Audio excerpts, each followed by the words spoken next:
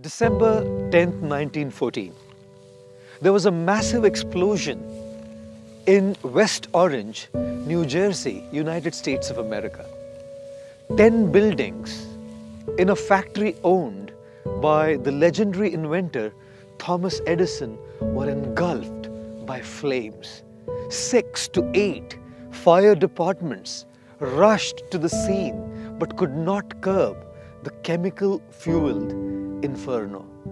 After having tried all that he could, as Thomas Edison calmly stood there, watching the fire destroy his entire life's hard work, his 24-year-old son Charles came over and stood next to him. In a childlike voice, Edison said to his son, "Charlie, go and get your mother and her friends. They'll never be able to see a spectacular fire like this in their entire life." Astonished and shocked by his father's response, Charles asked Thomas Edison, "Our entire factory is being burnt down to ashes, Dad." Thomas Edison replied in complete composure, "Yes, our factory is being burnt down to ashes. But all the mistakes we have made so far in the factory have also been burnt down to ashes.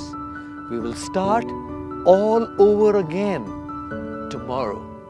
That evening, Thomas Edison told a New York Times reporter, "Although I'm 67 years old and I'm completely exhausted from running around and trying to control the fire, tomorrow I'll start all over again, afresh." And so he did. The next day was a fresh beginning for Thomas Edison and his son Charles in trying to rebuild what had been destroyed by the fire. Often, this is what life does unto us. Our dreams are shattered, our hopes broken, efforts baffled. Great people, they don't cry.